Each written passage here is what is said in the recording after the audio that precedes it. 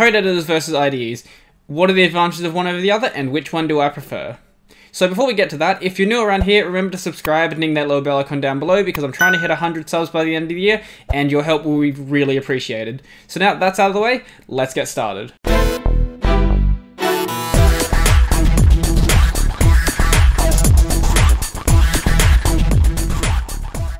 Good afternoon and welcome back to another video. So a good place to start would be just defining some terms. So an IDE is an integrated development environment.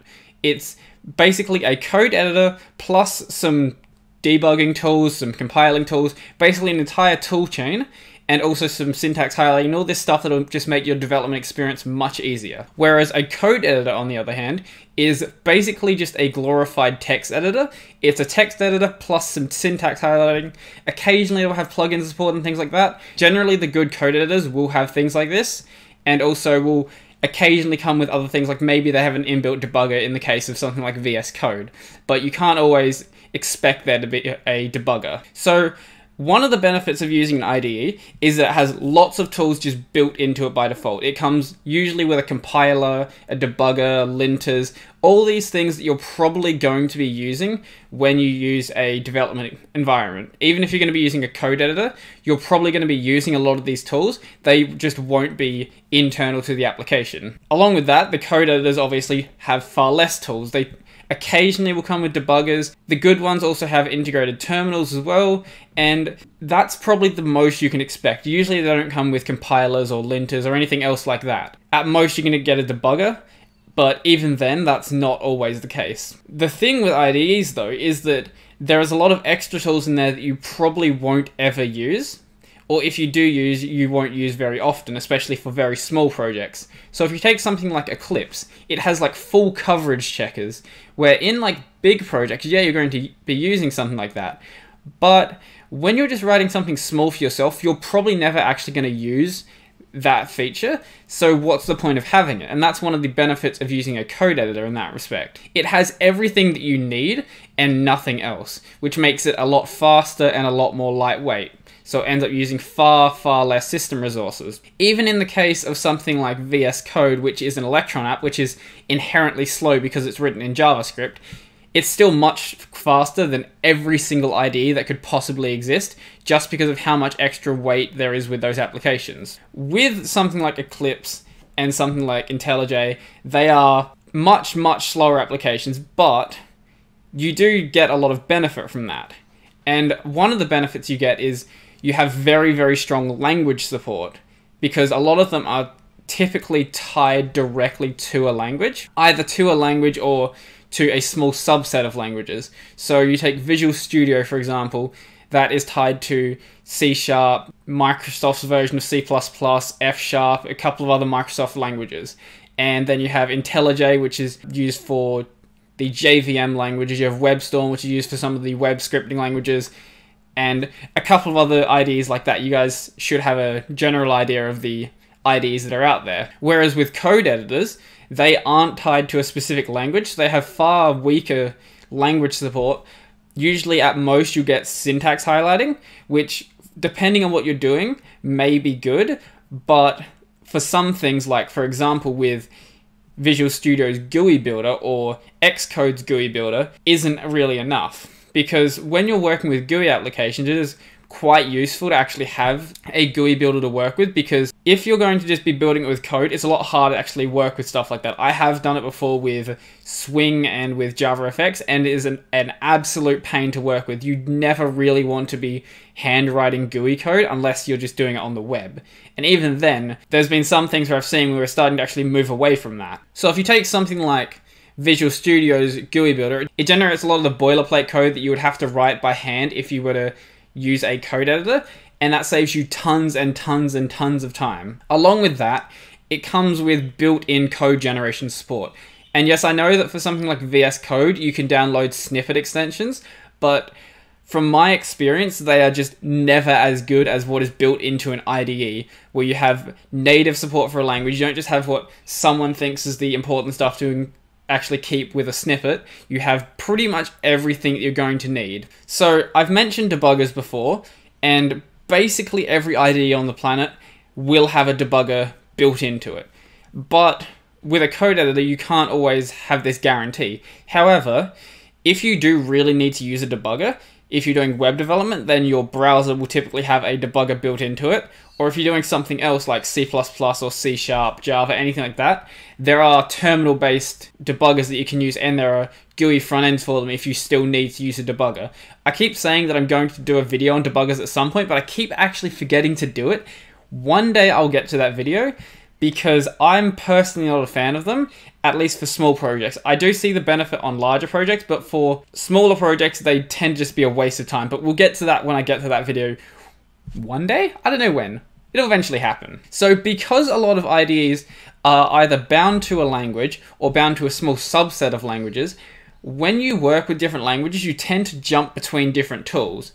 And this doesn't sound too bad, but when you use a code editor, you can really learn how that application works. You can set up all of your bindings to work perfectly for your development experience, and you don't really have to worry about, oh, what is the hotkey to do this in this program? What's the hotkey to do this in this program? All of your language work is within one application, so your hotkeys are just going to remain the same.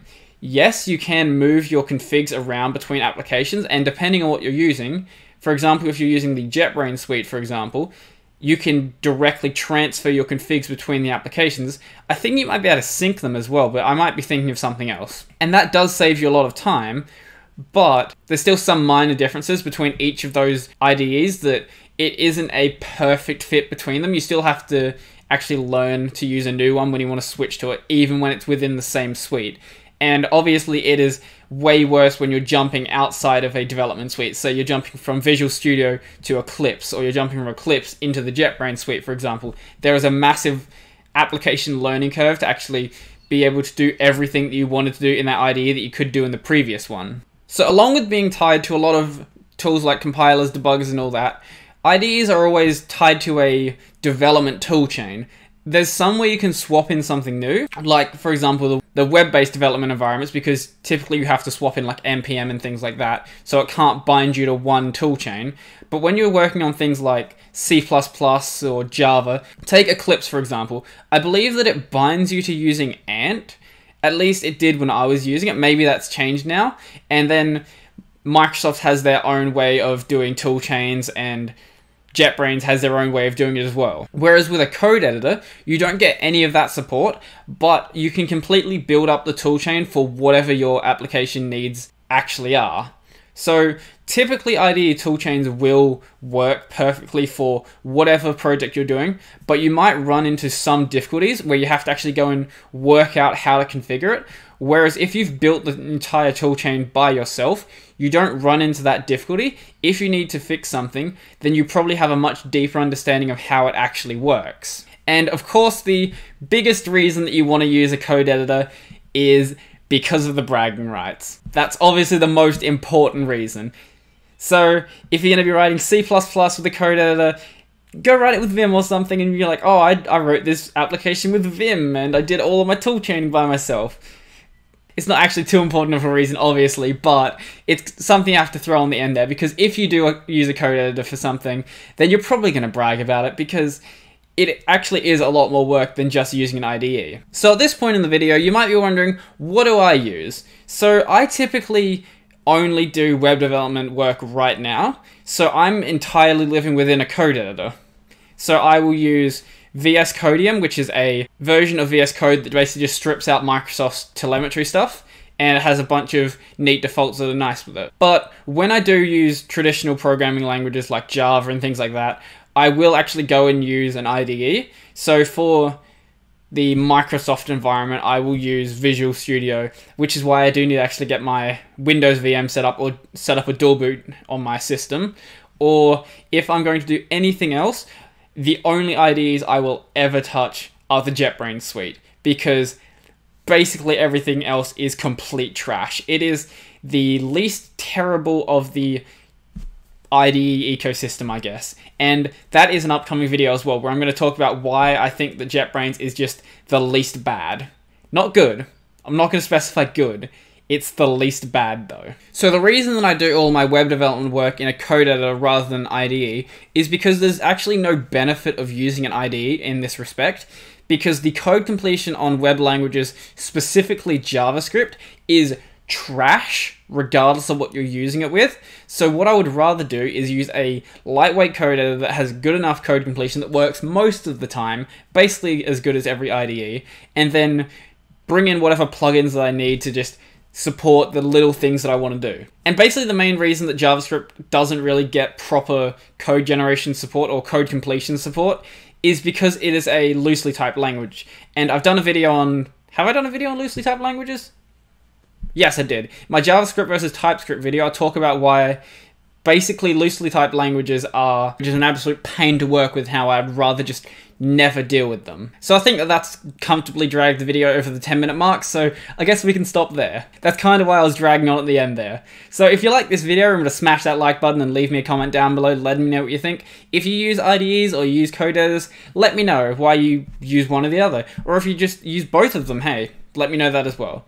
So if you got any other ideas for things you want me to cover, then let me know, because I'm always looking for new things to talk about. So if you want to see videos like that when they come out, remember to subscribe and ding the little bell icon down below, and you'll probably get updates.